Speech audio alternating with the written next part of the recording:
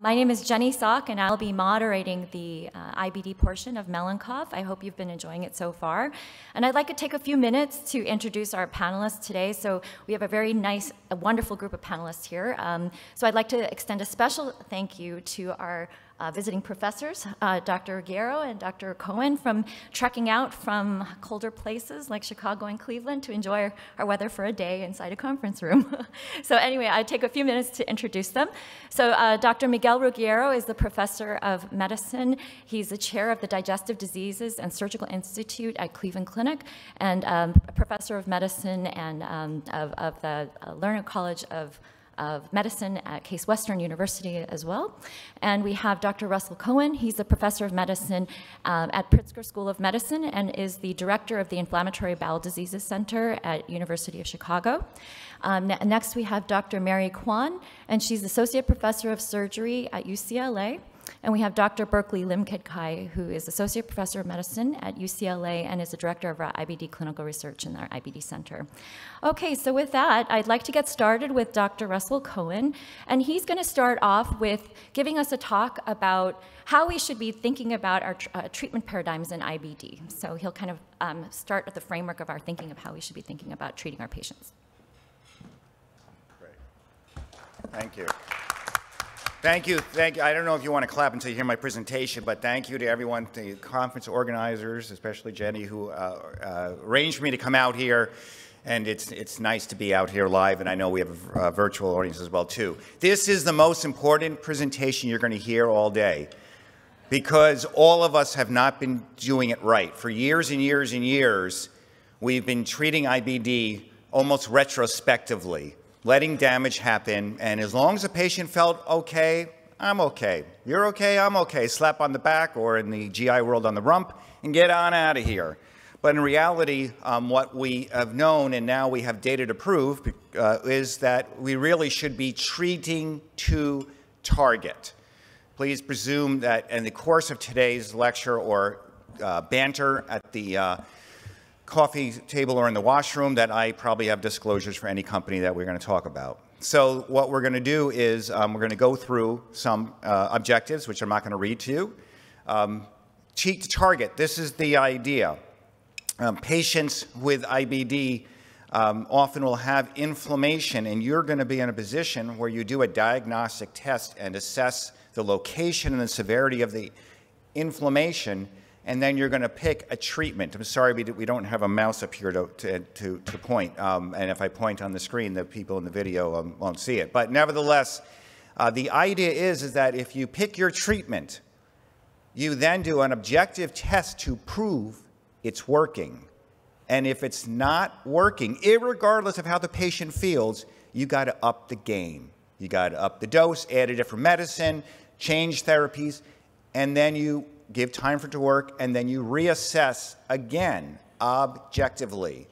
And you do that until you get the patients well, not just well how they feel, but well when you assess them with objective measures. So, symptoms. Well, symptoms are still important because patients are really coming to you because of their quality of life, especially when you start getting them better. They want to get back to doing things, kind of like we want to get back to taking off masks. Laboratory values, we'll talk about CRP or fecal calprotectin, fecal lactoferrin as assessments. Mucosal healing. Mucosal healing actually decreases hospitalizations and surgeries. Those are the biggest cost drivers in inflammatory bowel disease. And then what do we determine as a true remission? Is it someone feels well? Is it that they look good when you heal them up endoscopically? What about microscopically? How about if we do what Miguel actually was very famous for, modifying the disease course? Because we know what Crohn's does, comes back after surgery. So if you prevent it from coming back after surgery, then you've obviously modified the disease course. So your outcomes need to be objective, reproducible, and obtainable. And I think that's important. The last thing, you go to lectures and people like me say, oh, do this, that. You're like, yeah, that's not realistic. So there are objective measurements of disease. Endoscopically, there are a few different indices. The Crohn's disease endoscopic index of severity, the simple endoscopic score for Crohn's disease, and postoperatively the Rutger score. Does anybody in this audience, raise your hand, do any of you use the CDEIS, the CEST-CD. One person's raised their hand. The Rutgers score for post-op recurrence. Few people. So virtually no one's raised their hand on any of these. That's because the Crohn's disease assessments are actually very complicated. Counting the different segments, what percentage of the area is inflamed, what percentage is ulcerated, whether they're stricturing, it's very time consuming, and we do it for clinical trials. And if you train any fellows or have any visitors from Europe or Japan, they do it religiously. The Rutgers scale is much simpler for postoperative occurrence, and many of us use that to guide therapy. But in a way, many of us adapt what I'm going to show you for the ulcerative colitis disease activity when we're doing endoscopy. Generally, the Mayo score, the subscore, the endoscopic subscore of the Mayo index, and that's shown here. Generally, with ulcerative colitis, we say patients have mild disease. If you see in the picture there, there's granular mucosa. We always give the example of someone rubbed sandpaper against the beautiful arborization of the natural vascular pattern. If there's edema, if there's loss of normal vascular pattern, the moderately severe Mayo patients, they actually have more coarse granularities, even small ulcerations, erosions, and friability, meaning that even just the scope passing by or rubbing it with a forceps without opening it bleeds, and then severe or deeper ulcerations and hemorrhage. So many of us have actually applied these same principles when we're looking at Crohn's disease patients too, presuming their disease is within the reach of a scope. The second thing is that you have to choose outcomes that reflect disease progression. So what if someone has an ulceration? If they say the same, you guys done this, you scope someone, you get into their ileum with Crohn's, and you know what? They have 3 to 4 centimeters of a few ulcerations, and they've had it for 15 years. Big deal. Their disease hasn't progressed. Well, it has been shown, though, that mucosal healing in Crohn's does lead to a decrease in hospitalizations and surgeries. So this graph on the left showed number of hospitalizations. Yellow is patients with no healing. This was from initially the Accent trial in Crohn's disease, the Accent 1 trial.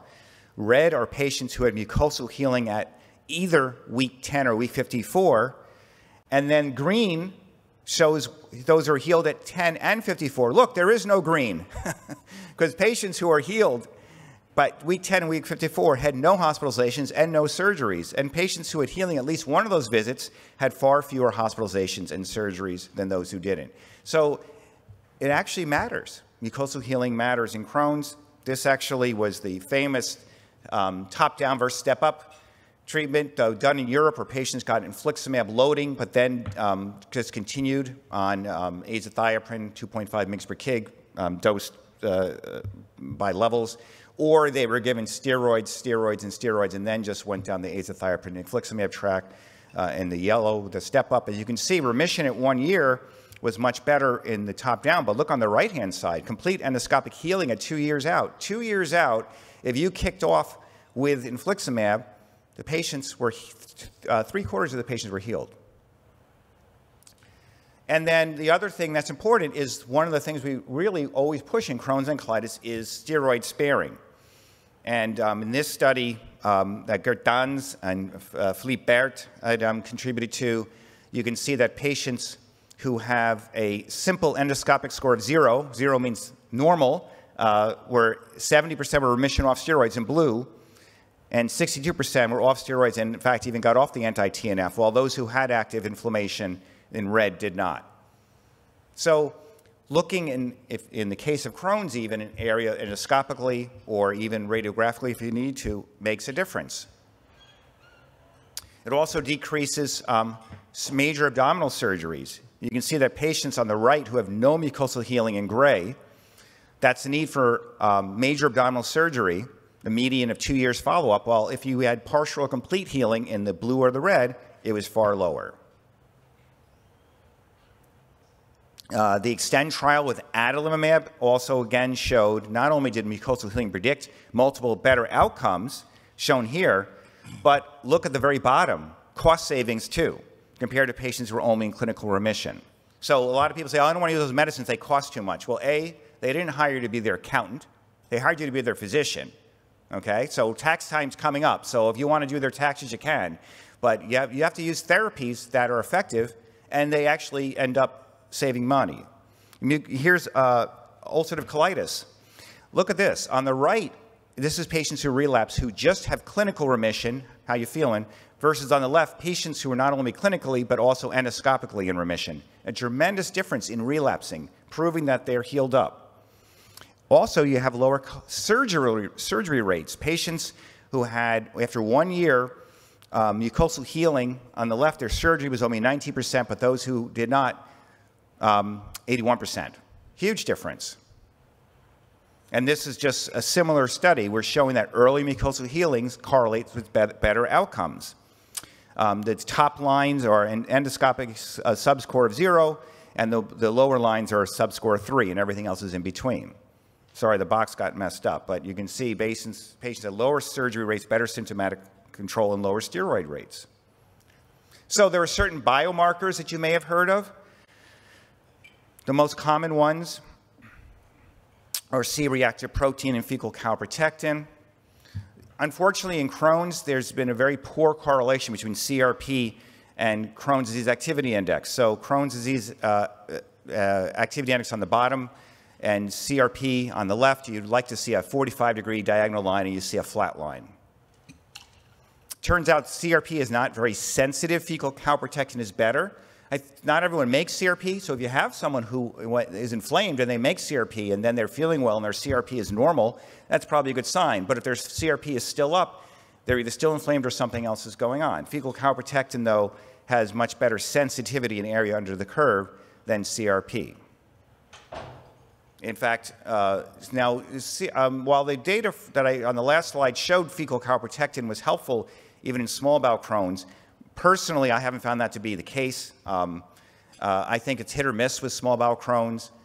Sometimes you get people make a lot of fecal calprotectin, and other times you don't. And this shows the accuracy isn't as good as one would see in colitis. So it's important that we don't use biomarkers as standalone predictors. They're really part of the puzzle. In fact, I always say to my fellows, imagine the patient like a jigsaw puzzle. And you get some inflammation from your endoscopy or maybe from small bowel imaging in Crohn's. You get some from histology. You get some from CRP or fecal calprotectin. You get some from how the patient feels. But you can't always complete the puzzle with just one part of the evidence. It's the fecal calpro and CRP are helpful when they're used together with clinical and endoscopic evaluations. This is shown in the COM trial. The COM trial is a trial in Crohn's where patients were randomized to either clinical management based on Crohn's disease activity index and prednisone use on the top, or treat to target.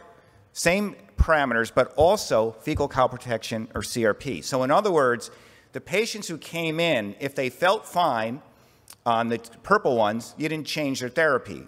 Increase the dose, move on to next therapy. The ones in red, if they felt fine but they had elevated CRP or fecal calprotectin, you still increased their doses or moved on to the next therapy, even if they felt fine. And the therapies were no treatment, adalimumab every other week, adalimumab weekly, or then adalimumab plus azathioprine. And the difference, sorry, the colors have changed here, is that the patients with just clinical management were shown in blue, but those who you not only looked clinically, but also had CRP or fecal calprotectin shown in green. And you can see on the left-hand side, that's the Crohn's endoscopic findings were 45% or 46% versus 30%. And looking to the right side of the screen, you can see in almost all cases, the green bars are much higher than the blue bars. So adding CRP and fecal calprotectin to clinical outcomes and prednisone use is important. Radiographically, there's lots of ways of looking at the small bowel and different types of indices. There is an MRE scores for Crohn's disease. I'm not going to go through this today's lecture. You should all have these in your slides. It's not clear to me that many people use these outside of research. Again, not standalone predictors, but can add on to the others too. The STRIDE recommendations from the International Organization for the Study of IBD went through, and actually this has helped us with clinical trials determine what should be the targets to treat. So you can see here the updated STRIDE 2. You have symptomatic response as the first circle, symptomatic remission and normalization of CRP, decrease in calprotectin, normal growth in children, endoscopic healing, normalization of quality of life, and absence of disability. Those are your targets. You get through them one at a time. Composite endpoints for Crohn's are patient-related outcomes and endoscopic remission, and ulcerative colitis is patient-related outcomes and endoscopic remission. So in summary, with treat to target, you define your disease-specific outcomes. They should be objective, reproducible, and obtainable. Choose the outcome that reflects disease progression and show that your interventions are achieving these outcomes. That's probably the most important part of this whole lecture. Prove it. Prove what you have done is working. Stick the scope in, get this imaging, prove it's working. And if it's not working, even if the patient feels good, make adjustments to therapy and then prove again, usually 4 to 6 months later, that it's working. Thank you very much for your attention, and I gave you 14 seconds back. So how are you practically implementing treat to target in your practice, practically? Well, that's a great question. So in Crohn's disease, again, thank you to some of the research that Miguel did and others too, what we do is after someone has Crohn's surgery and then a reanastomosis, we scope them, we put them on therapy. Even if they choose no therapy, we scope them 6 months later, prove it's working. With ulcerative colitis or Crohn's interventions, we usually do an objective measurement, maybe fecal calprotectin 3 months out, but essentially we would then scope maybe 6 months out. MRE depends on their symptoms, 6 to 12 months out too. But it depends what you saw as where their disease was, how did you assess it, because you also want to be able to compare it too.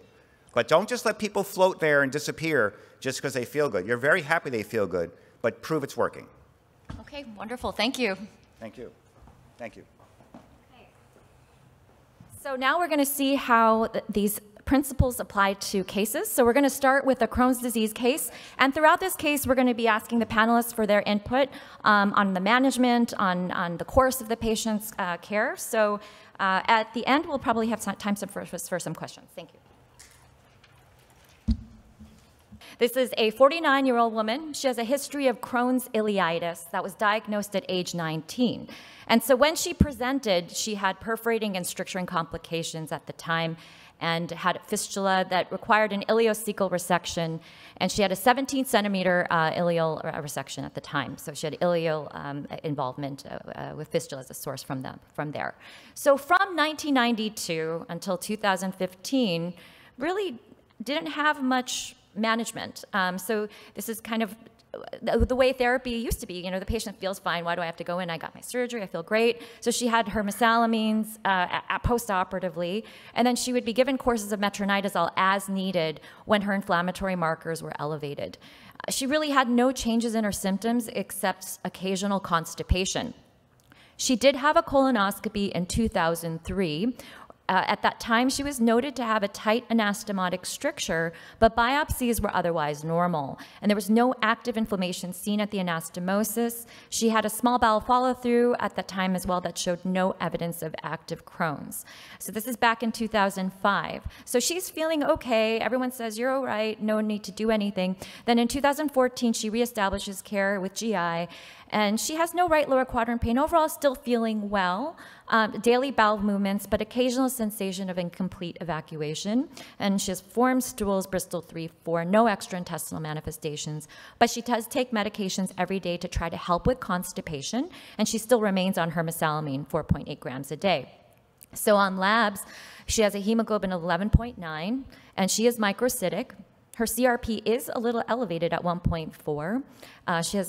She's iron deficient with an iron sat that's low and ferritin that's also low. Her B12 and D are fine.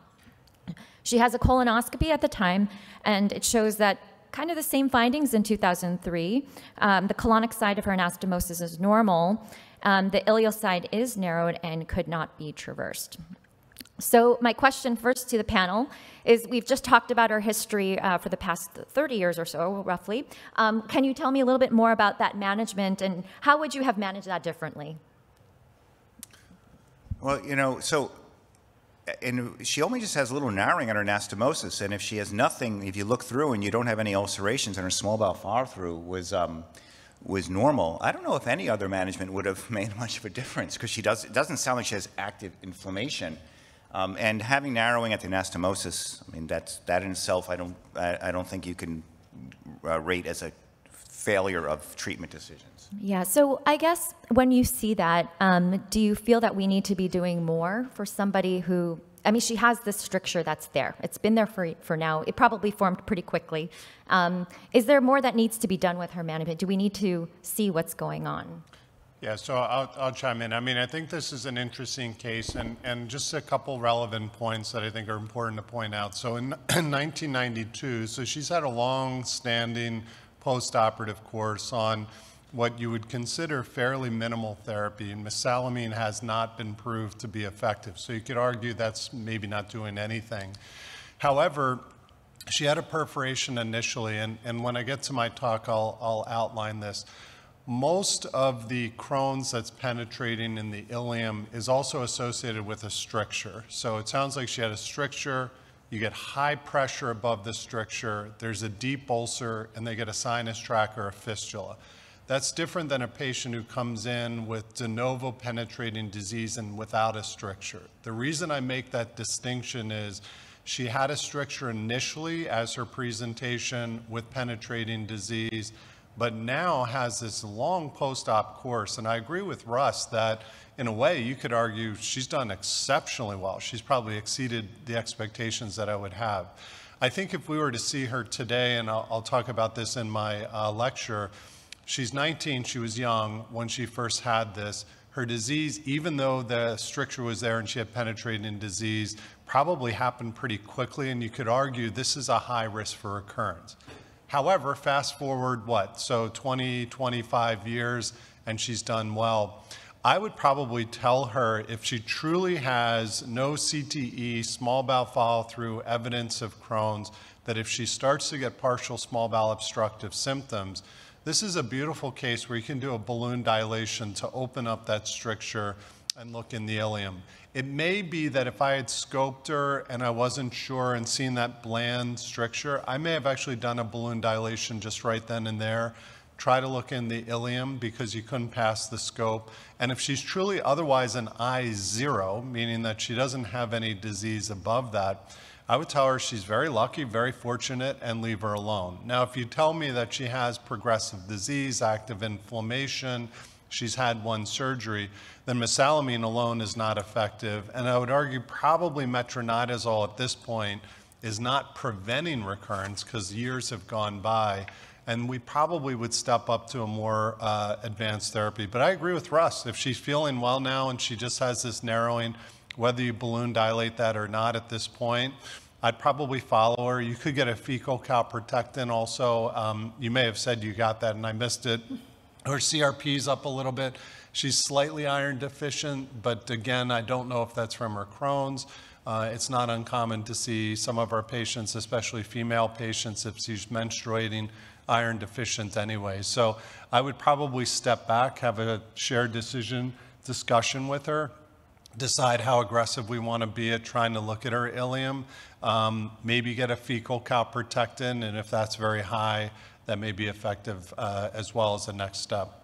So do you find the fecal calprotectin helpful for small bowel disease? I know Dr. Cohen was saying that he didn't find it as helpful, but you know, with the lack of biomarkers that we have, and the fact that we can't endoscopically evaluate what's really happening in the rest of the ileum, is that something that you find valuable? Yeah, so I think the answer in post-op Crohn's is probably yes, but it's different than this case. So the POKER study, which was a study that looked at managing post-op Crohn's by following endoscopically, they also checked fecal calprotectins. If you pair, and this is true anytime I use a fecal calprotectin with anything, if you pair a colonoscopic exam with a fecal calprotectin and they pair showing that there's inflammation on both, colonoscopy shows inflammation, fecal calprotectin is high. And when we say high, ideally over 250, like it's not a gray area, this is truly high. that's a patient that I find a fecal calprotectin that's helpful.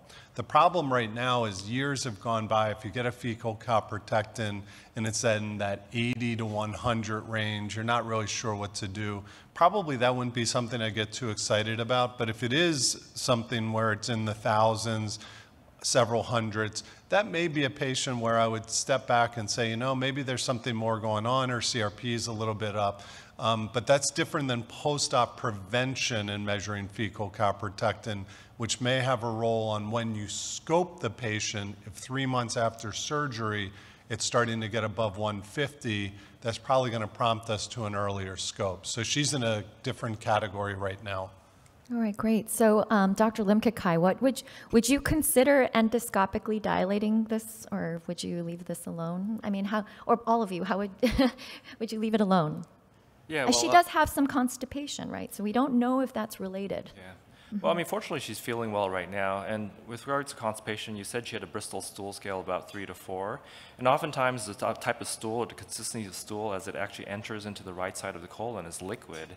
And it's over the course of it actually traversing the entirety of the colon that it actually starts to solidify. So in this particular case, I'm not sure how much the constipation is really reflective of this obstruction per se. And at the same time, she didn't really mention much of any like bloating or any like postprandial symptoms. So from the standpoint, if we were to be guided by symptoms by itself, I'm not sure whether endoscopic balloon dilation would absolutely be necessary. On the other hand, you know, I think that there is also still a role for that in terms of helping kind of open it up. It seems like this is something that's been there since 2003. It's relatively stable. You open it up and hopefully at least buy her a lot more time before her ever even potentially developing symptoms down the road. But I do agree very much with what was previously said about the importance of the treat to target, making sure that it's under control and that her high risk actually for developing aggravated symptoms and complications. We're fortunately in the standpoint right now where in hindsight we have a lot of, she has done well, but if we were to rewind time to back when, before she was lost to follow-up, it would have been very important to actually watch her closely and treat her accordingly moving forward. I have a quick question. So let's say this is someone we did want to dilate. Maybe she was having more obstructive symptoms. What would be your technique that you use to dilate these? Yeah, no, certainly. I would say that the through the scope balloon dilation would be reasonable if it's a short segment stricture, and I think that this is an anastomotic stricture, so we would presume that it's actually less than 5 centimeters. So I would say we could start off with a balloon dilation. There's also the strictureplasty that could be done with the electroincision done at certain specialized centers with advanced endoscopists.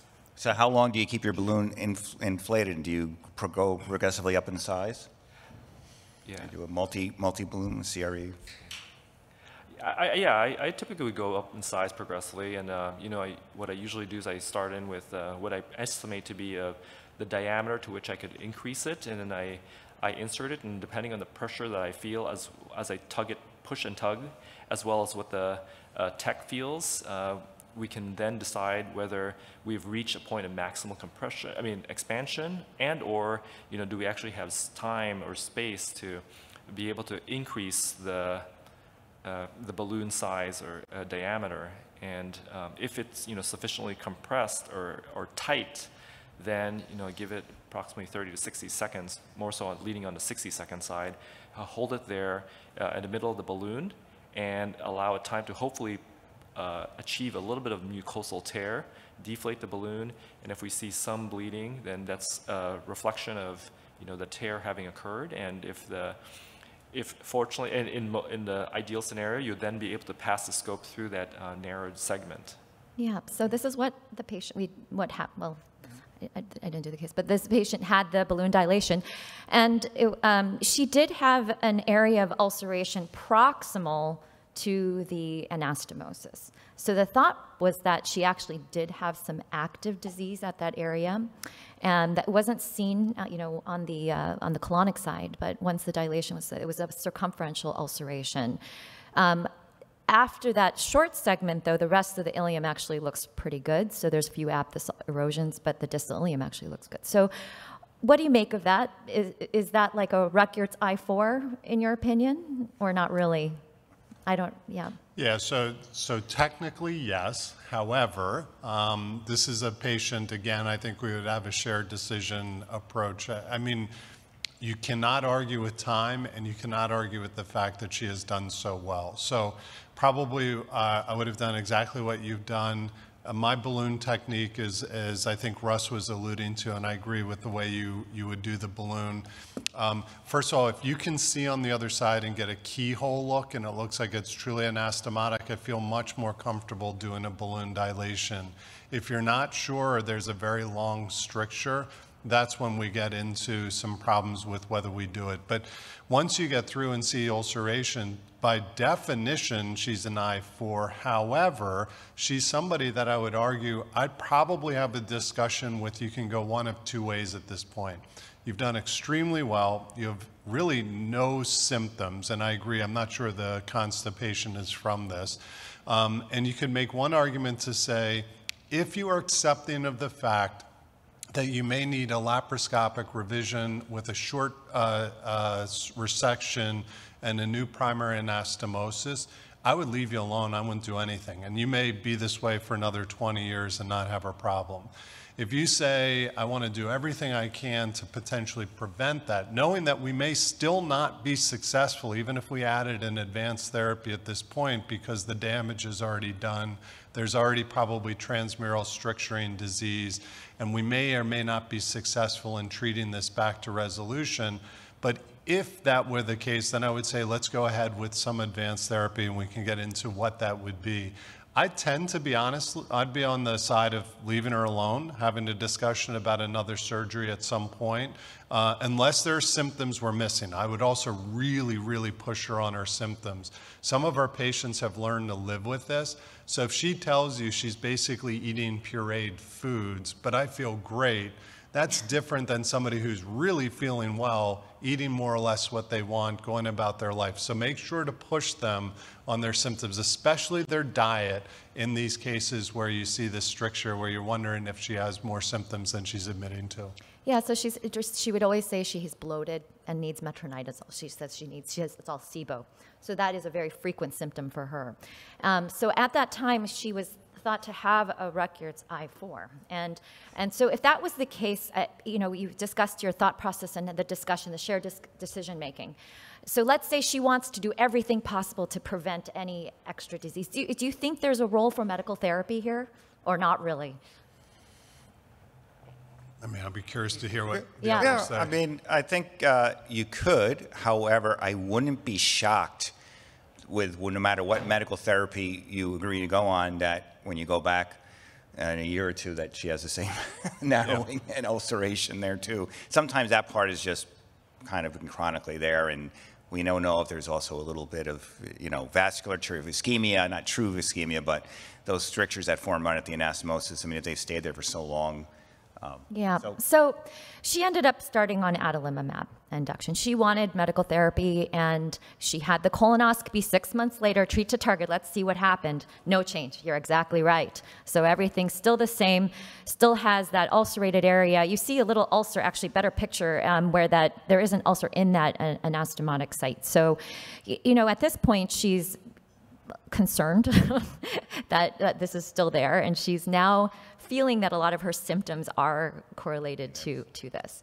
So, so in terms of therapies, the questions are, this is a long-standing stricture. We've talked about this already. There is ulceration within that stricture site. I think we've discussed that the medical therapy may not necessarily be the right step for this patient. Do you think there's any role in optimizing medical therapy to make this better?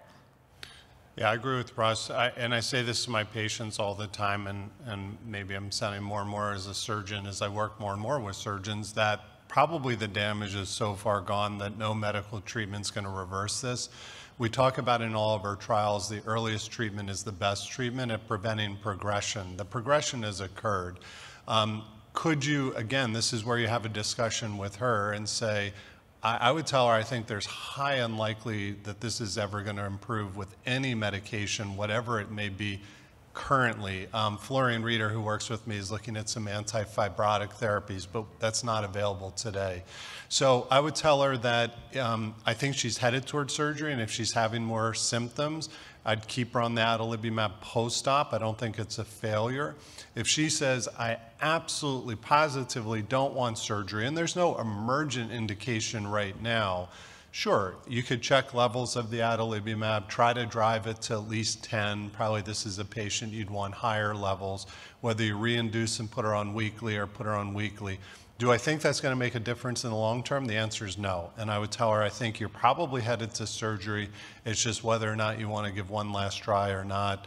But I also don't think adalimumab's failed. I think this is a disease that's progressed far beyond any treatment working. And personally, I'd be comfortable using adalimumab as my post-op prevention. Okay, so Dr. Cohen, from the surgical perspective, she's mildly symptomatic and she has the constipation. We're thinking and we're telling her that the medical therapy isn't quite effective. It's not going to quite work. What do you advise her from a surgical perspective? Do you say, go for the like, let's do it now? Or how do you advise her in this situation? She's kind of in the middle here. You know, the cases that are slam dunk are the ones where they're super symptomatic or not, but she's in the middle. Yeah, I mean, I'd be curious if there's any imaging abnormalities to suggest proximal dilation. I'd probe her a lot more on her symptoms. But ultimately, even if there's no small bowel obstruction or partial small bowel obstruction with these findings, I think it's reasonable to do surgery as, again, shared decision-making.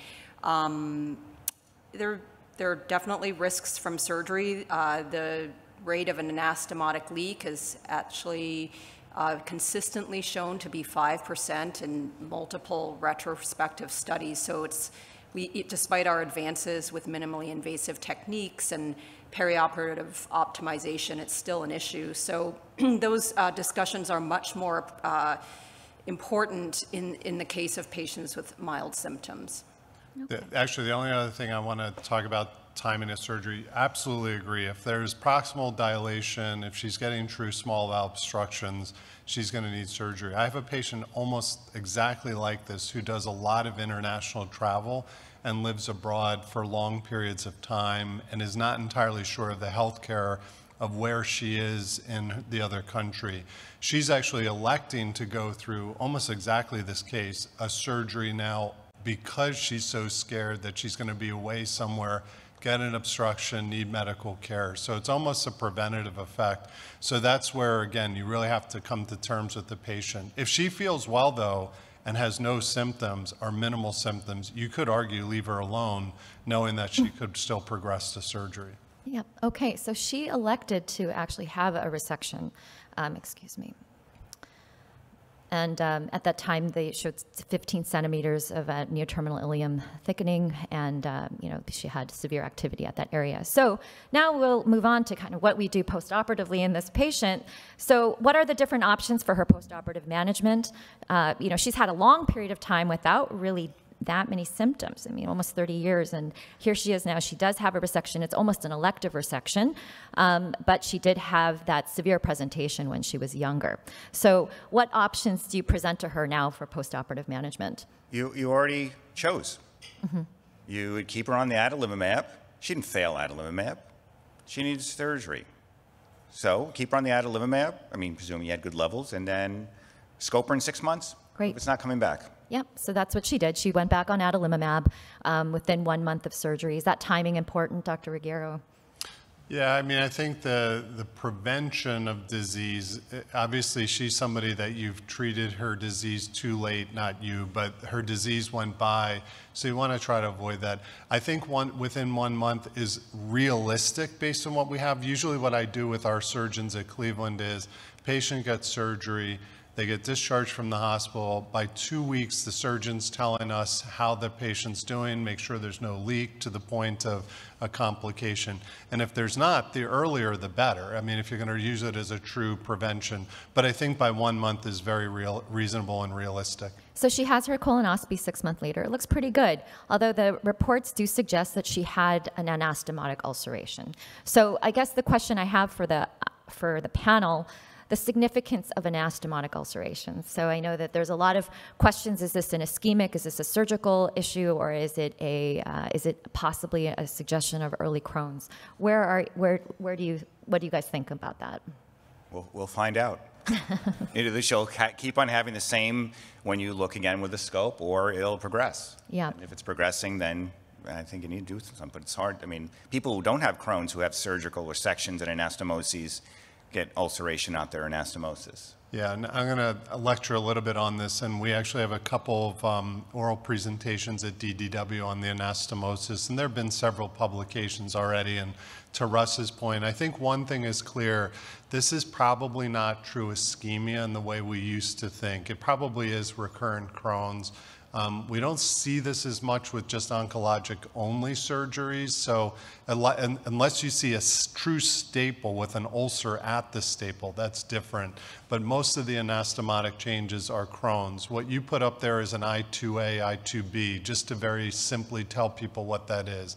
Think of A as anastomosis. If you see 5 ulcerations or more lining the anastomosis, but above that and below it, in the colon and in the ileum, is totally normal, that's I2A. That's confined to the anastomosis. And the punchline for something I'm going to give in my talk is we think that's probably lower likelihood of progression, but I agree with Russ. We don't ignore the patient. We obviously bring them back within a year for a colonoscopy.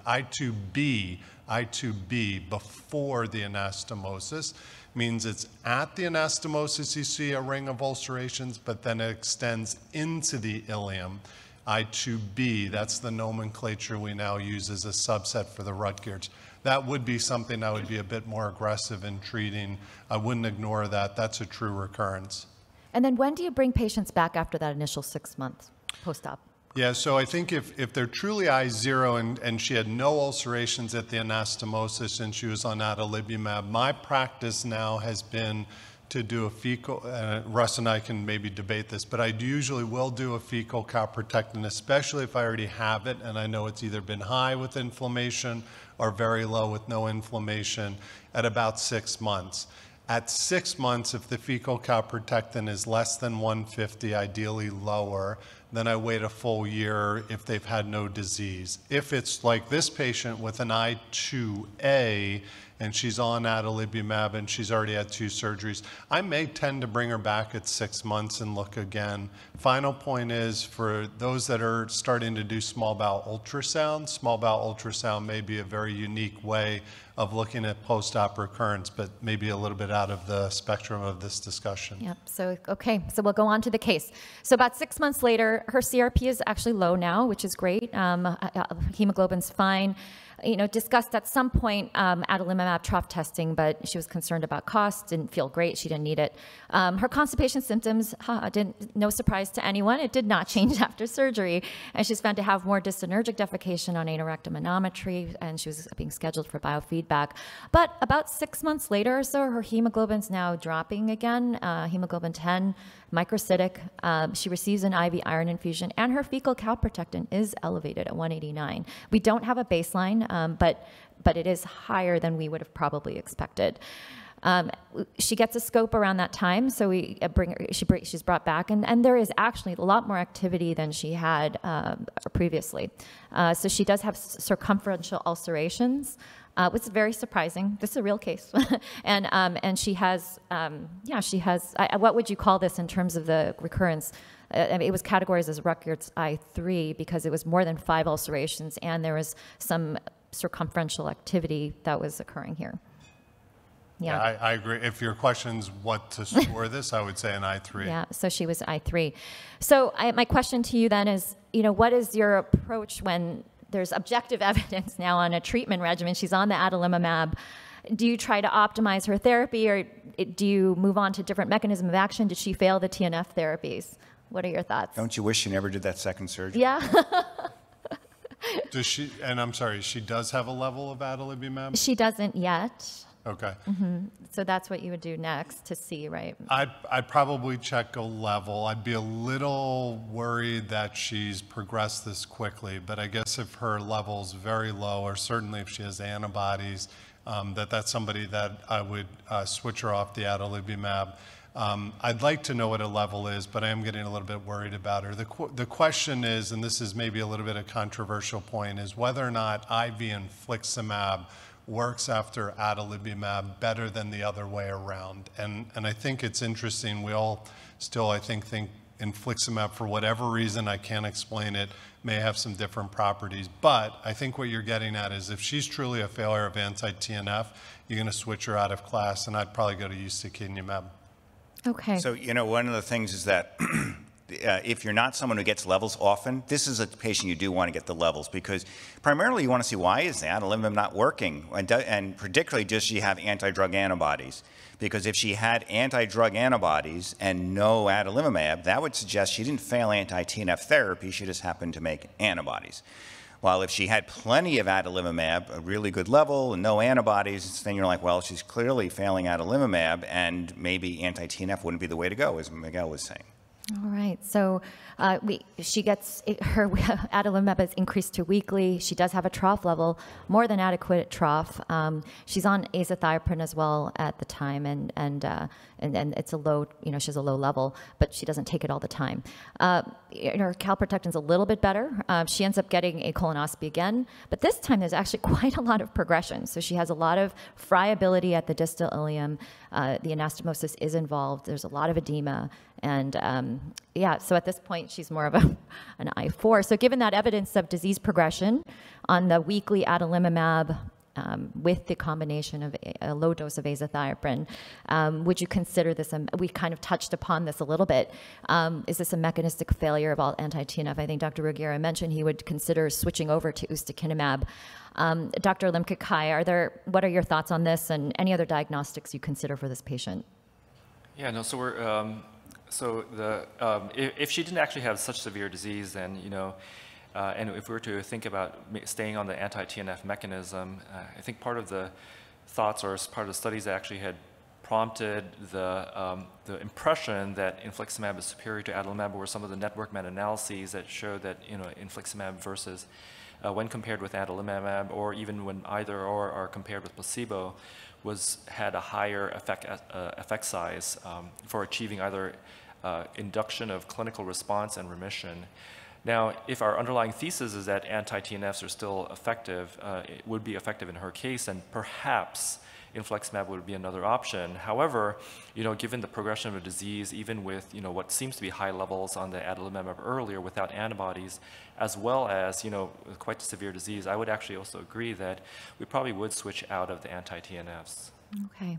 All right. So I'm going to talk a little bit about positioning of therapies in Crohn's disease. So Dr. Limkoff did touch upon network meta-analyses, and I'm just going to touch briefly upon this because I think it's important. So the way that we best assess positioning of therapies is by looking at head-to-head comparisons and prospective studies, but those are expensive, and it's impossible to do a head-to-head trial for every single combination of therapies. So really, the best way we can assess this is by looking at our phase 2 and phase 3 studies and performing network meta-analyses to really determine which therapies may potentially have better clinical outcomes than the others over the long term. So Dr. Sid Singh at UCSD has performed network meta-analysis looking at positioning therapies in Crohn's disease for the induction of clinical remission, and then for bio-naive patients looking at 15 randomized controlled trials, the suggested first-line therapies with the highest odds of having clinical remission were with combination therapy of infliximab and azathioprine and adalimumab. There have been one head-to-head trial looking at Crohn's disease patients with bio-naive moderate to severe Crohn's, and this is the CView trial that was presented at DDW last year. And basically, they looked in this prospective study the outcomes in ustekinumab versus adalimumab and the outcome of clinical remission at week 52. And here, interestingly, you can see that the outcomes are pretty similar in the two. They had very high remission rates, actually, in both groups. And the thought could be that the baseline disease activity may have been a little bit low on both groups. But there was no key differences in primary or secondary endpoints. So I think ustekinumab is a reasonable option for bio-naive moderate to severe Crohn's disease patients as well. So what if patients have already been exposed to previous biologics? So with this network meta-analysis, they suggested that second-line therapy after previous biologic exposure would be optimal with adalimumab. and risankizumab. So let's talk a little bit about risankizumab because this may be in our armamentarium very soon. So what is risankizumab? So we know about ustekinumab, which is a P40 subunit blocker, so it blocks IL-12 and IL-23.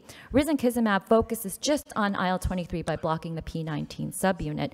And so what we found, and what's been found in the phase 3 induction studies is that both the 600 milligram and 1200 milligram dose were able to meet the co-primary endpoints of clinical remission and endoscopic response in both bio-naive and in bio-experienced patients. So I think the 600 milligram dose IV for induction is being considered by the FDA right now.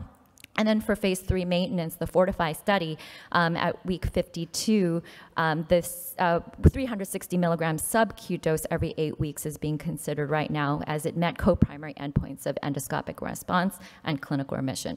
I just wanted to make sure you were aware of this drug because it may be in our armamentarium very soon.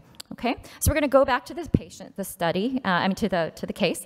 So she gets an MRE done because she does have a lot of progression, and we wanted to understand whether there was any transmural complications associated with the activity. And she has 10 centimeters of ileal narrowing, no dilation of the ileum upstream, no fistula or abscesses noted. Okay, so we tried something a little different. So we did try infliximab with azathioprine first, but we did talk about ustekinumab. She had already been on azathioprine, and we didn't want to lose that, at least her being on that. So she tried that first, but we also said if there wasn't improvement that we would switch her over to ustekinumab. So I'm going to switch gears a little bit and ask you if you are proponents of proactive drug monitoring. So she switches over to infliximab, and what are your thoughts on that?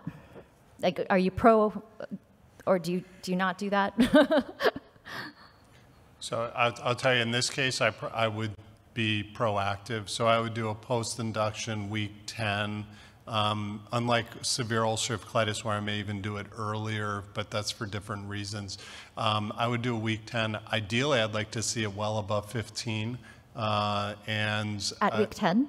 Yep. Okay. Mm-hmm. Yeah. So okay. I guess that's what I would do.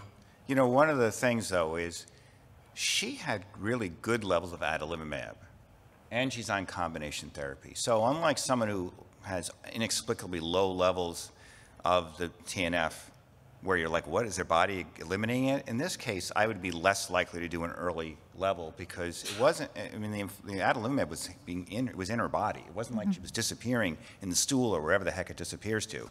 And she's on combo therapy, so the likelihood of her having a subtherapeutic infliximab level, especially being on azathioprine, would be pretty low. Yeah. Okay. So how often do you consider combination therapy with anti-TNFs, with infliximab? Is that something that you're doing all the time, sometimes? Are we going to debate this? Yeah, you will. But just one sec. Don't talk too much. I don't want to let him know yes, my no. secret. Well, I want to hear what Russ says first. He's taking notes all of a sudden. Okay, we'll wait for the debate, but I'm curious. Dr. Limkikai, what do you do for combinations? Do you consider that for anti-TNF therapy or I'm not? actually eager to hear the debate. Not sure yet. Okay. All right. If you do consider combination therapy, so in a patient like this, do you continue the thiopurine indefinitely, or do you have a goal of stopping this in the future? Where are you on that? Wait till the debates. Oh, that's also going to be discussed in the debate. Okay. All right. So, interestingly, her colonoscopy actually looks pretty good. I'm surprised. So this is although again, that's why I said what I said about infliximab after adalimumab, and I don't want to be pixie dust and magic when I say this, but I think we've all seen this, where for whatever reason, one of the 3 other anti-TNFs has great levels, the patient's not responding. We switch within class to infliximab, and in my one positioning slide when I give this talk, this is the one exception where if you have good levels of drug to one of the 3 other anti-TNFs, I will sometimes still use the IV infliximab, where the other way around I do not do. So if you said that infliximab was the first therapy and she had a level of 24 infliximab, 0 antibodies, I would not switch to an injectable anti-TNF. I would have switched her out of class, but I think this is a great example. Yeah, I've been puzzled by this. I've seen this a couple times, so that's why I do try it before I completely give up on the TNF mechanism. And you know, as far as ustekinumab as a second after someone has had an anti-TNF failure, have you seen that successfully reverse the inflammation in patients that have had significant inflammation on the So simply, my answer is yes. I have seen ustekinumab work in primary failures of anti-TNF. Okay. There was a dedicated trial when ustekinumab went for Crohn's approval. They had a dedicated trial in infliximab, well, anti-TNF failures, mostly infliximab failures too. So now, that's why we suggested right away that if you were to change mechanisms in a TNF failure with good levels in Crohn's disease, it would be leaning towards ustekinumab and possibly risankizumab, probably risankizumab when it becomes available. Got it. So now this is good. It's better, but it's not perfect. She didn't achieve mucosal healing, so she does have Regueiro's I2 disease here, actually. You can't see it all, but she has Regueiro's I2. So in someone like this where you get improvement, but you're not completely there, so this is going to your treat to target question, Dr. Cohen. Right. What if we don't get to perfection? We know that our drugs aren't perfect. So, when do we decide that this is good enough? Well, I think there's there's clinical settings. She's already on azathioprine, she's not taking it. So you could argue that maybe if she was taking it, it would get better. The Rukert scale is really to predict what would happen after surgery. But once what's happened, we really don't have any validation that the Rukert scale means anything anymore. So I'm not disagreeing with saying, well, she has the ulceration. She's clearly better. You could check a level if you haven't, and maybe optimize infliximab. But you also would consider having her on the combination therapy so she doesn't make antibodies and ruin a good thing. And this is a patient you would consider combination therapy for? Would this have, I know we have the debate coming up. Well, you did in have her her. case. She wasn't taking it, but right. maybe that would be a good reason to induce her to take it. Say, look, it's working finally, but we gotta get you a little better. But one thing for the audience I think is important, and Jenny, you're kind of bringing this up, and we say this all the time now in our IBD conferences about treat to target. Don't let perfect be the enemy of good, meaning what you showed us, those deep ulcerations are now gone. This is a significant improvement, and even if it's an I2, she's gone from I4 to I2, that's incredible.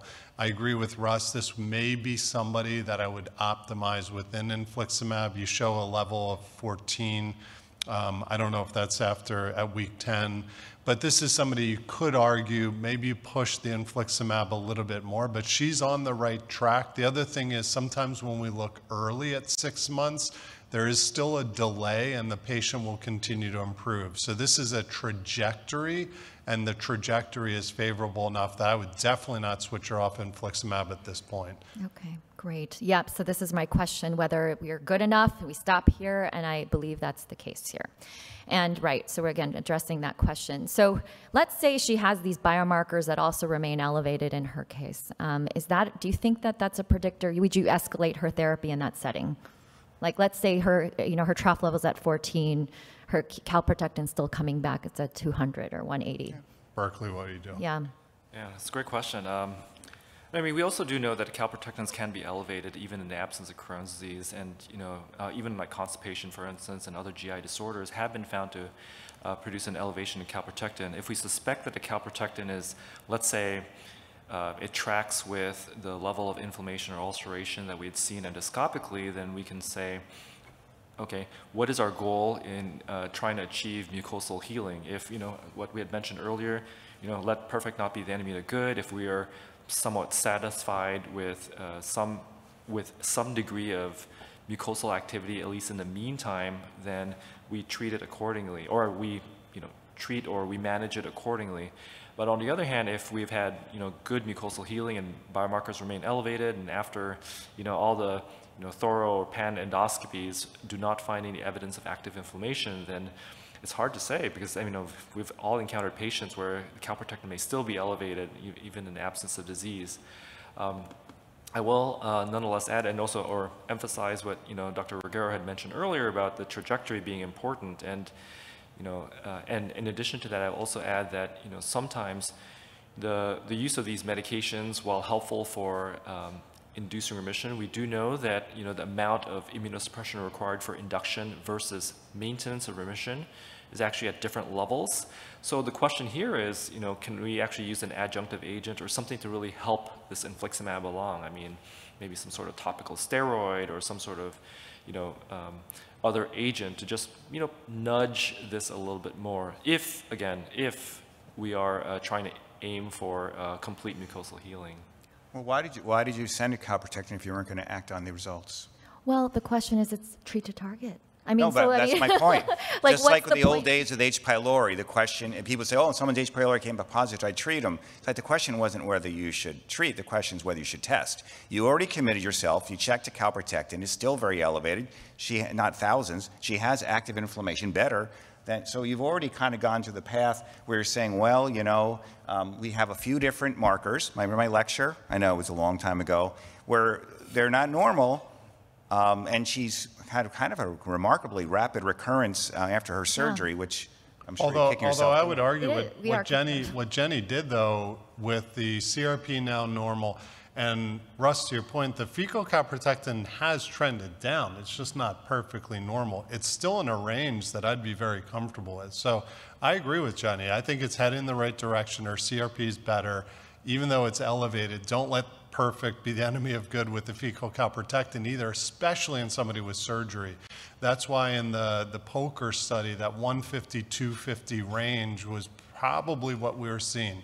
If it was in the thousands, that's helpful. And I would do exactly what you did, Jenny. I think that's a very reasonable approach. So yeah, that's where I think treat to target is important, and we do, but I do think sometimes we get a lot of information back, and you know, sometimes it's hard to know how to process all that information, what to do with it, and I'm not saying that it's a problem, but it is something we have to figure out how to recognize and work with. So then you're going to repeat a fecal calprotectin to see if it keeps on trending down in 3 months?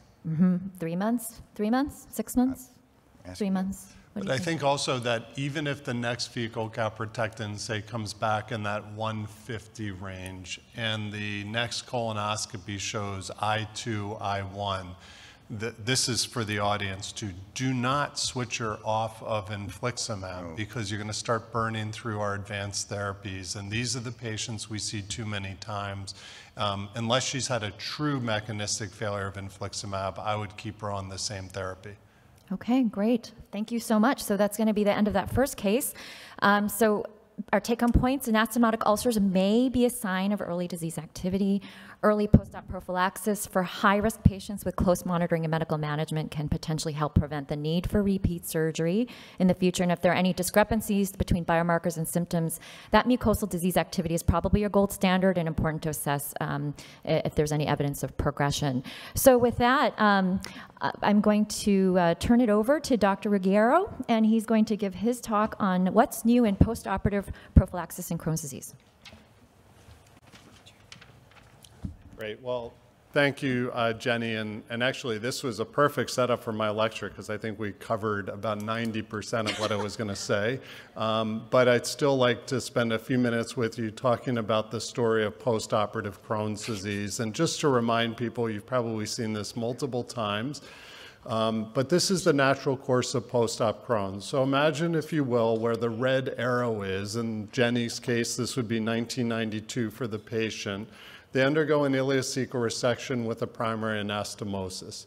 For that split second, assuming that there's no Crohn's disease anywhere else in the gastrointestinal tract, it used to be, we say, surgically cured. We got away from the word cure because we know this isn't a cure. But interestingly, start looking to the right. There have been studies actually biopsying, and I'm not suggesting a one-week colonoscopy, by the way, but biopsying the neoterminal ileum 1 week after surgery and actually finding already there's histologic disease. Look further to the right, by 1 year, we know that there's endoscopic disease. Now, the endoscopic disease may be mild, but we see the disease come back. What happens over time, and this is, I think, Jenny's case that she presents, those endoscopic disease turns to scarring, turns to tissue destruction, damage, symptoms, and then once the patient has symptoms, usually the cat's out of the bag and it's too late, and about half the patients need surgery again. Look at the very top of the slide in the yellow arrow where it says clinically silent. you can take and make the patient who has severe Crohn's, especially with a stricture, feel the best they ever have by just simply taking out the disease portion. How many times in your clinic do you see a patient who comes back a month later, tells you, this is the best I feel after surgery? Now, in Jenny's case, by the way, we didn't get to this. I have a feeling the patient probably had constipation, predominant irritable bowel on top of Crohn's disease, but in many of your patients, they feel great. The worrisome part of this, and this is a study we have going on at Cleveland Clinic, is much of the disease recurrence is clinically silent until it gets to the point where there's damage. And that's a similar model to what you see in a newly diagnosed Crohn's for the first time in your clinics anyway. Meaning, how many times do you do a colonoscopy on a patient, very first time, forget post-op, you're making the diagnosis of Crohn's and you say, this looks terrible. And the patient said, but I've only really been symptomatic for 2 months. This is the same thing in post-op Crohn's. It takes a while until the damage is far enough that the patient actually has symptoms.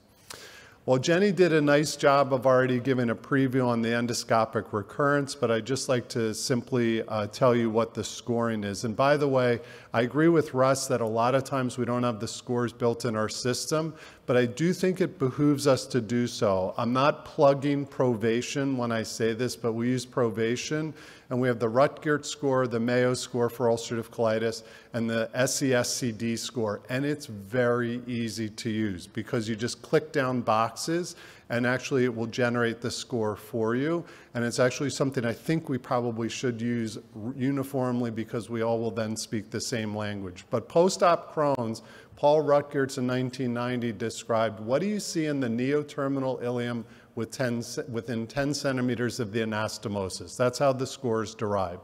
0 normal, 1 less than 5 ulcers.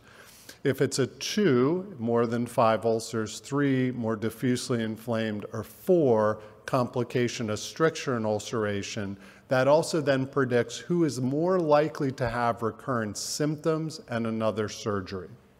So what are the 2 approaches to post-op Crohn's? Jenny did a great job of outlining this in the case. One is to prophylactically start, and probably if we were to do that, we should do 2 to 4 weeks after surgery.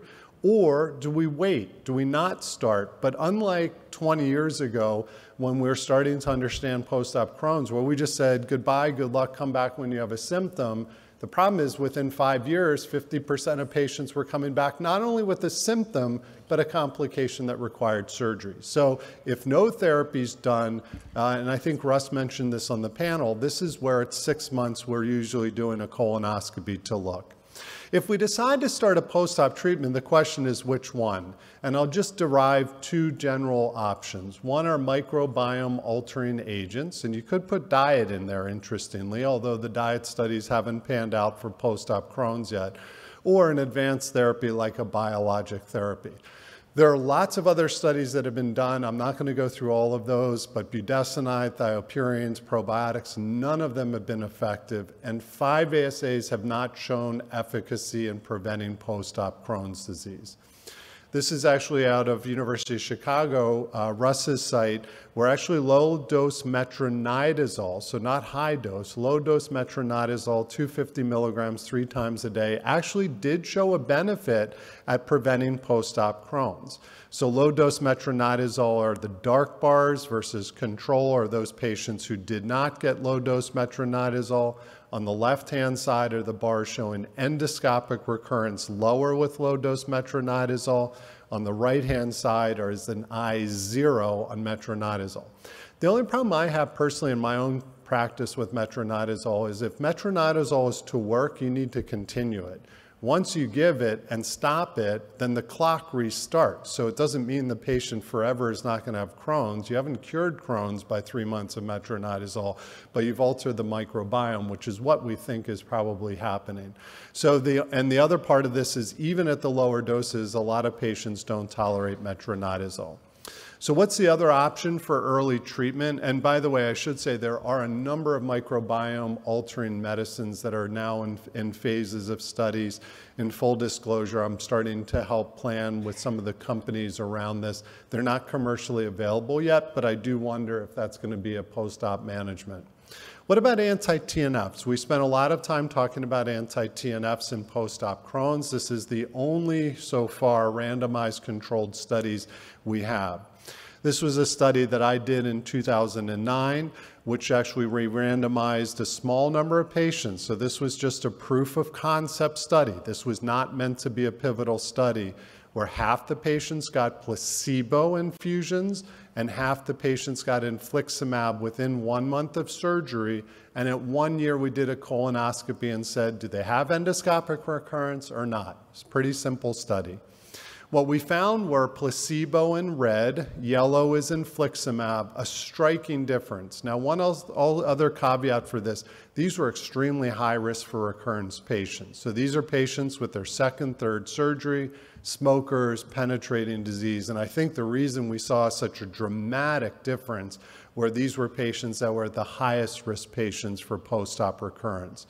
However, that proof of concept study led to a larger study called the PREVENT study, which I was honored to be the principal investigator. It was an international study. Some of you in the room may have been involved in this, where we randomized to infliximab or placebo, and again, we followed them long term. However, one caveat, remember in the small study we did, we used endoscopic recurrence.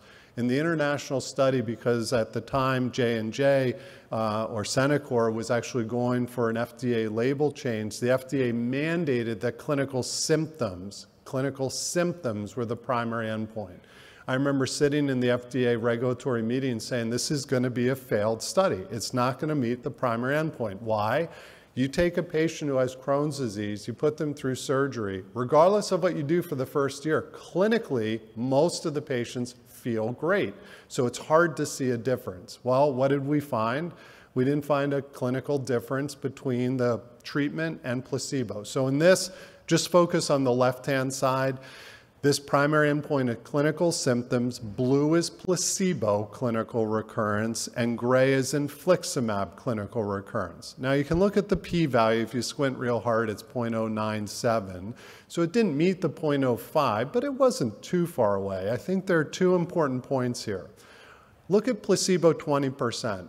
Only about 20% of patients had symptoms 1 year later after surgery. That's kind of what we see anyway. Do nothing after surgery, the patients feel great. So whether they're on treatment or not, they feel okay. However, the other part of this is you do start to see a bit of a trend towards infliximab being lower, but it did not meet statistical significance. This is why there's not an FDA labeled indication for infliximab in post-op Crohn's. What about the secondary endpoint, which is really what we wanted as the primary endpoint? That's what we're kind of used to, right, in our post-op studies. Is there disease endoscopically or not after a period of time? Well, this is where we did see a difference. Again, blue, look at the left side, blue placebo, and gray is infliximab, and you can see there was a statistical difference between the two. Here's a take-home point I would make.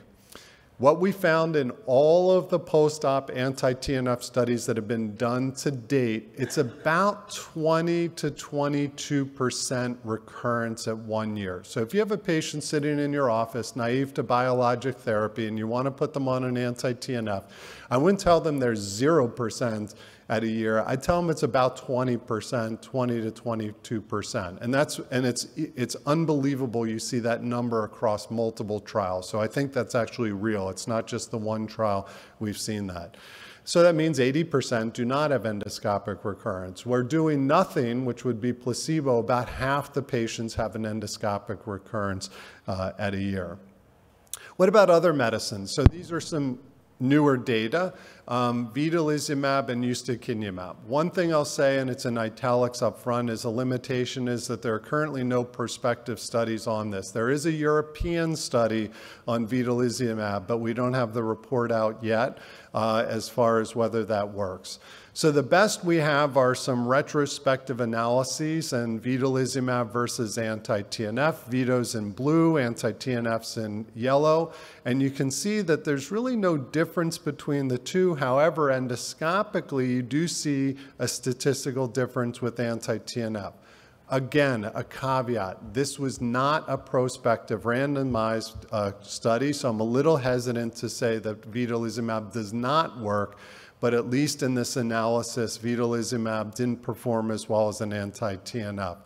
Do I use vedolizumab for post-op Crohn's? Absolutely yes. Do I use this first line? No, but many of our patients have already been on an anti-TNF, and Jenny presented may have failed an anti-TNF. I think veto is very reasonable. The other caveat was there was originally some early information, Amy Leitner, who's with us now in Cleveland, that veto may actually complicate post-op Crohn's. We have not seen that. So yes, you can use veto preoperatively, postoperatively. There's no complication with post-op Crohn's. What about ustekinumab? This is a study looking at ustekinumab versus azathioprine. So again, a bit different of a study. Azathioprine's in purple, if you can see the bars. Yellow is ustekinumab. On top right, which is probably what I would look at, is endoscopic recurrence. And again, you can see ustekinumab performed better. Again, it's around that 28% recurrence. So it kind of makes sense. I think the days of using azathioprine or 6-MP post-op are gone. We haven't shown enough data that it prevents endoscopic recurrence. So you're probably all still sitting there going, when is the best time to start post-op treatment?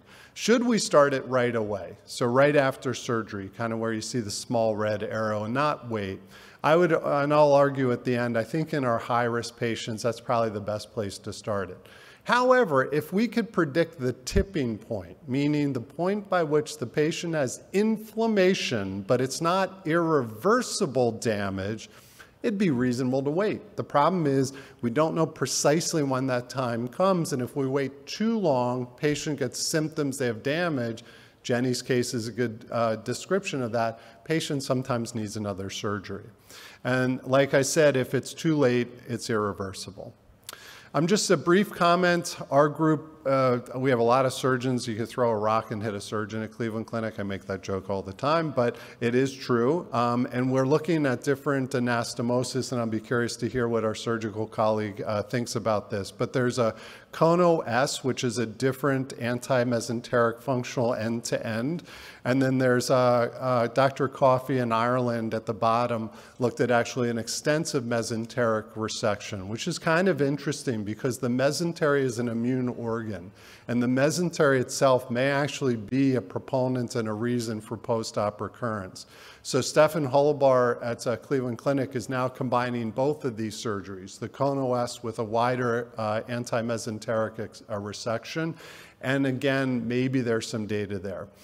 What's the Cohen-S? Well, there was a Supreme study. Again, I know most of you in the room are probably not surgeons. Those that are in the room that are surgeons already have seen this. But it was an interesting study where this new approach, Professor Cohen is the one who invented this surgery. And what does this look like?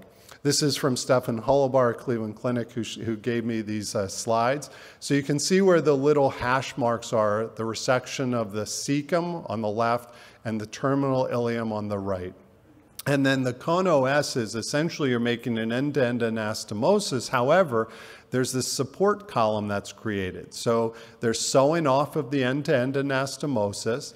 Then there's an opening of the actual ileum and a separate anastomosis, that Cohen-S approach, where you have a support column at the bottom and an end-to-end anastomosis. So the question is, does this make a difference? And interestingly, in this study, this wasn't using medications. This was just using surgery to prevent post-op recurrence. If you just look at the top left, the 6 months post-op recurrence, and these are Rutgert scores, you can see the Cohen-S is in the dark bars, and the non-Cohen-S patients are in the gray bars. That kind of almost looks like infliximab. So it's interesting, just based on the surgery alone, there was a prevention of post-op Crohn's. I still think it's too early of a day to say that using a certain surgical technique is the answer at preventing post-op Crohn's, but this is intriguing data. So I'm just going to wrap it up and tell you that after all the years and some of the new studies, and we have a bunch of new presentations at DDW, and some of these are under embargo, so I can't present them, but hopefully you'll come to DDW and hear even more data coming on our post-op. What do we do with post-op Crohn's? This is my approach. Now, I've made 2 small exceptions, and you already heard this on the panel, I think, from many of us. How do I approach anastomotic ulcerations? And the other is I don't use monotherapy, azathioprine or 6-MP probably for most of my patients. I wouldn't say there are 0 IBD patients I have on 6-MP azathioprine alone, but in post-op, I'm not using that as much. Jenny did a great job at already talking about this, and this probably is one that we just still scratch our heads over and wonder, what do we do? You get to the anastomosis, you see this ring of anastomotic ulcerations. This is not ischemia alone. This is Crohn's, but the question is, what's the score? So we talked about this already, and this is just the modified Rutgert score. I2A, A anastomosis, I2A, ulcerations along the anastomosis. I2B, ulcerations along the anastomosis and extending into the ileum. And then the question is, does that matter? So A, anastomosis, B, before anastomosis. So does it matter? Well, it's confusing. So like anything in IBD, we have half our studies show one thing, half the other, and you're left there going, well, what do I do? So on the left-hand side, there's some studies showing that actually, no, it doesn't make a difference. On the right-hand side, it says, yes, it does. This is probably the one study, this was published in 2020. I think this is the best we have so far, and we will present our data, larger data at DDW this year, which shows the same thing as this, which is simply this. I2A alone probably has a low risk for progression, but it doesn't mean we should ignore it. I think Russ said this, and I agree with him. Probably 6 months after seeing I2A, we probably should do another scope just to make sure it's not progressing. What happens to an I2A anastomotic ulcerations? I think this probably is what happened with Jenny's case back in 1992. Maybe they didn't look, but over time, these are patients who get a stricture right at the anastomosis, and they respond extremely well to a balloon dilation. So this is just really my last algorithm slide before I get into the summary. This is how I approach post-op Crohn's, and I break it into 2 categories: low risk for recurrence after surgery and high risk for recurrence after surgery. The low risk for recurrence after surgery is the patient who comes to you for their very first surgery for non-penetrating complication, and they have about a 10 to 15 centimeter area where you do the resection. Maybe that's a patient we don't need to treat with medicines, but you have not cured them from their Crohn's. It's just whether or not they have rapid recurrence. I, in my practice, do a fecal calprotectin at 3 months, and I do a colonoscopy at 6 months. So if you're not going to treat them, we should definitely make sure we look early. And if they have recurrence, we need to treat them. Don't ignore that, because that's a patient, Jenny showed you what happened when they progress. Most of our patients still fall into the high risk for recurrence. You're seeing them, they're on their second or more surgery. That's the highest risk factor we have that's panned out against all of our studies. Or these are patients with penetrating disease. I do think anti-TNF monotherapy is reasonable with proactive levels, but you could also use an azathioprine 6-MP. If they've been on an anti-TNF, I think ustekinumab, vedolizumab is very reasonable. So I think the future is bright with post-op Crohn's. There's a lot of study. I'm not going to go through all of the studies. This is just from our group in Cleveland, the way we're breaking out post-op Crohn's and some of the microbiome and some of what we think. So these are just the take-home points, and then I'll end. Post-op recurrence is common. Penetrating disease and recurrent surgery is the highest risk factor. I didn't mention smoking, but our patients need to quit smoking after surgery. Anti-TNF is the current best treatment. However, many of our patients have been on an anti-TNF, so veto and ustekinumab is reasonable. Stay tuned for small bowel ultrasound. I think that's reasonable. And a 6-month colonoscopy, in my opinion, should be done in all of our post-op Crohn's patients to look for early recurrence. So thank you very much.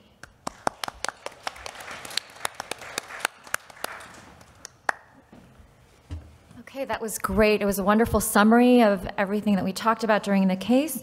And so what I'd like to do for the next few minutes is answer some questions and some questions that you guys submitted. If you have any further questions, please feel free to submit them, and then we'll address them over the next 10 minutes. So I actually really like this question because I was going to ask this to the panelists. Someone asked if our presented case, do you question whether surgical resection was the right approach to begin with? So this is right, I think even during the case, Dr. Cohen's whispering and saying, oh, this is what you get for resecting. And is this something that may have activated her underlying quiescent IBD. Because her activity, this is a real case, really became quite aggressive after the resection, after having so many years of doing well. Yeah, generally we do resections for people who have pain, blockage, can't get off steroids, growth failure, or even watching on the imaging, well, she's going to have a disaster if you don't do the resection too. Occasionally, though, Miguel mentioned a patient who was going to be traveling extensively who looked like they were kind of on the cusp of needing surgery. And the other thing to remember is if you have a patient who's planning a pregnancy, it's ideally you do a workup, you check things before their pregnancy. So I have sent patients who maybe haven't completed obstructed yet for a elective resection prior to them becoming pregnant because you don't want them to have a bowel obstruction during their pregnancy. But yes, I kept on nudging you every time you show me things are getting worse. I'm like, should have left her alone. Yeah, and the only thing I'll add is we don't know. We don't think there's true pathergy based on surgery, meaning that you do a resection, so like pyoderma, it gets worse if you start to incise it. We don't think that's the case. Honestly, in this case, Jenny, I think this is a patient who did well for a number of years. Now, the question we don't know is why did she start to have active disease even before the surgery? My sense is she was progressing. Is there something environmental that changed, something that happened that we just don't understand the disease? I think it's the disease itself. I don't think the surgery brought it out. We hear time and time again from our patients, I don't want surgery because it's Pandora's box. It's going to open up all these problems. I'm not sure that we can say that yet. Right, and I guess in retrospect, having seen how this case played out, would you have left her alone? So well, yeah, it's hard to. Put it back in? Is that what you're asking? Put it Monday morning quarterback. It's a hard question to answer. I probably would have left her alone, but I would have had that heart-to-heart with her. But it's not wrong to go to surgery. I told you, I have a patient exactly like this who just went through surgery because she lives in a foreign country most of the year and she really wanted to, and she's done very well, so time will tell with her. And virtually all the time, we see patients sent to surgery too late, not too early. Yeah. Mm-hmm. And it's just stunning. Don't use up every medicine known to mankind. Patient needs surgery, okay? We're not surgeons. We're telling you the patient needs surgery. They have good levels and they're failing, you go to surgery. Don't send them too late with a perforation. Now they have an ostomy. They wouldn't have had it beforehand. Plan things out. Nutritionally, where are they in life? Are they about to get pregnant? Are they finishing school and now they have the semester between now and they start their first job? There's so many things with Crohn's patients that you really have to take into consideration about planning things. And ideally, if they're going to need surgery, it's a semi-elective one with a great surgeon, with the equipment, with the team they want, and not something that's done suddenly. And Dr. Kwan, when you get these referrals, do you like to have them in advance, like someone who's not really too symptomatic, somebody who's not at the cusp of needing surgery? Do you like to get those kind of cases come talk to you ahead of time, or do you find them a nuisance? What do you feel about that? I do. I think there are probably, depends on what your practice setting is. If you're referring a patient to a surgeon, but there's not that close communication with the surgeon, it can be confusing for the patient. If they don't really understand why they're in your office, it can be scary for them. So I think in a multidisciplinary setting, there's no question, it's better to see them earlier. Yeah. Okay, I'd like to add actually something. This case is actually very interesting in the sense that it illustrates how we really don't have a crystal ball for the future, because we do see that if we would have acted differently prospectively, as if we were to have all this hindsight and see what had actually occurred after the case. So, similar to when we actually decide about whether we're going to start biologic therapy or not, or whether we're going to actually pursue surgical intervention or not, a lot of it's also based on best guess estimates of probabilities or likelihoods of success. And so I think that this was actually a very interesting case from the standpoint of, how don't let the outcome of or a potentially adverse outcome suddenly color, your entire practice, because, at the same time, we still have to realize that sometimes there are also outliers. Yeah. So what's interesting to me is that with Treat to Target, these questions will come up more because we are trying to be more proactive and prevent bad outcomes. But, you know, the question is, what, you know, again, would they be better if they were left alone? And that's what we don't know. But I think it's important that we at least acknowledge that, you know, that these issues can come up now that we're being more proactive with understanding how they're doing throughout the course of their treatments. Right. So there is a question that came up that I think is interesting. Would you ever consider Stelara in older patients with post-op Crohn's? So even biologic naive.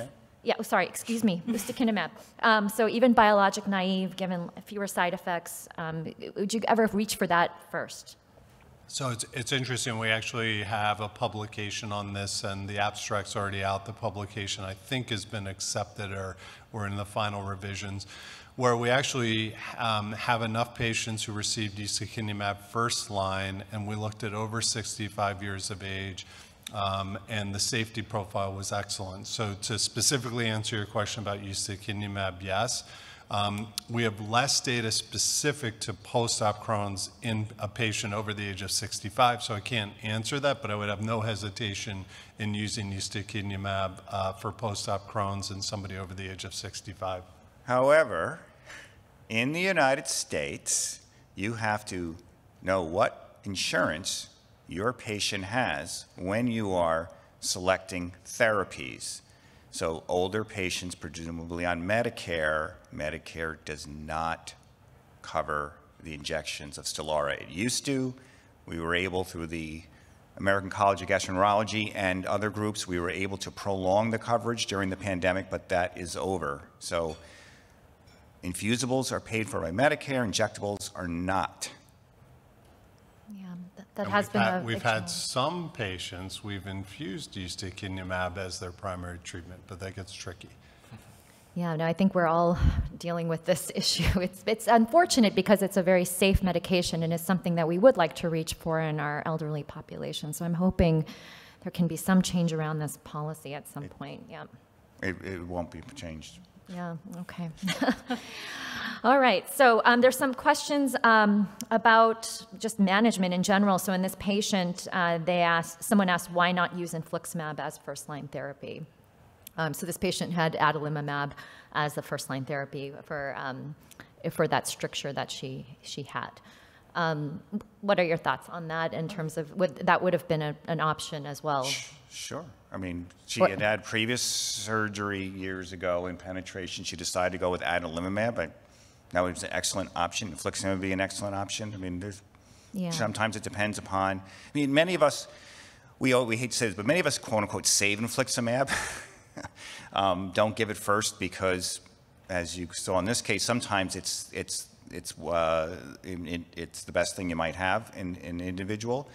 So infusions, there are immunogenicity issues, things too. So many of us won't give infliximab first line unless someone is very, very sick, maybe severe colitis or hospitalized, things like that too.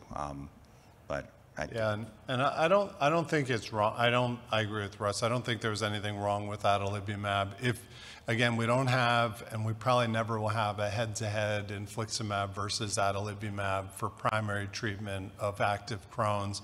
Jenny, you already did a nice job of showing the network meta-analysis on bio-naive patients, and adalimumab and infliximab were both listed as a reasonable first-line therapy. So I don't think that there's any problem with that. The other, in post-op prevention, there hasn't been a prospective randomized controlled trial with adalimumab. However, there was a Spanish study where they looked at retrospectively, and they didn't see a difference between adalimumab and infliximab at even preventing post-op Crohn's. So I think it's reasonable. I think it also depends on the patient. They want to come in for infusions. As Russ said, are there insurance issues? Biosimilars are now out. Sometimes you have to use a biosimilar infliximab first. Biosimilar adalimumab will be out. So there's other factors, but I don't think that was wrong. Okay. And Dr. Limkekai, there was a question about checking 6-TGN levels when azathioprine or Imuran is used in combination with anti-TNF therapy. Do you routinely do that? Yeah, no, certainly. So you had asked a question earlier about proactive drug monitoring, and I'm kind of in the camp of actually doing proactive drug monitoring, and that also includes checking the thiopurine metabolites, for those who are on azathioprine or 6-mercaptopurine. And, the metabolites of interest are the 6-TGN as well as the 6-MMP, which is associated with hepatotoxicity if too high. So in these individuals, it also depends on, what my goals are for the combination therapy. So there are two kind of facets of how I actually use combination therapy. One is, if I were to use it for both the efficacy as well as the prevention of immunogenicity.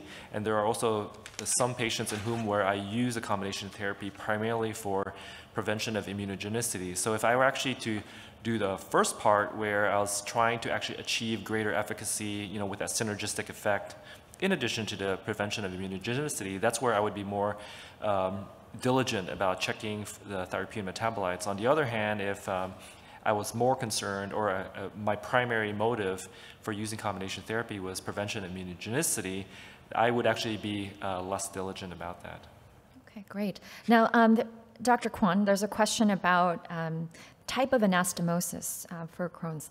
What are your thoughts on the different anastomoses and what approach do you take with that? And the current new anastomoses that have been looked into, what are your thoughts on that? Yeah, I mean, the Cohen-OS has been featured at our meetings.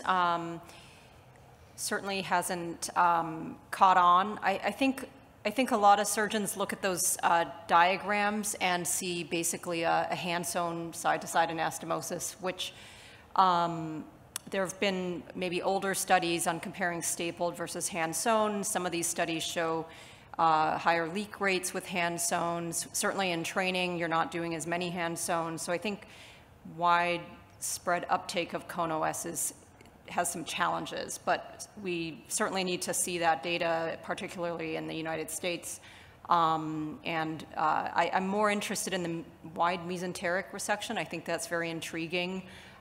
We traditionally will take the bowel very close to the mesentery because it can be oozy and bleeds a lot. And, if you go deeper in there and you get into bleeding, it's a little more difficult to control. So, but certainly can be done like we do in cancer operations to do a wide mesenteric resection, again, if the data points to that being a benefit.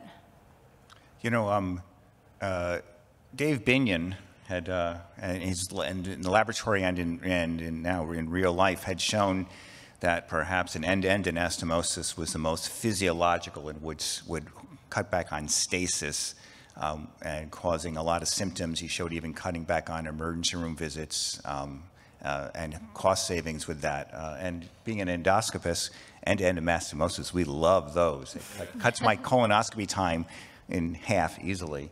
It's just, I think when we do those, it's hard to know if you're going to end up with a stricture when you do an end-to-end hand-sewn.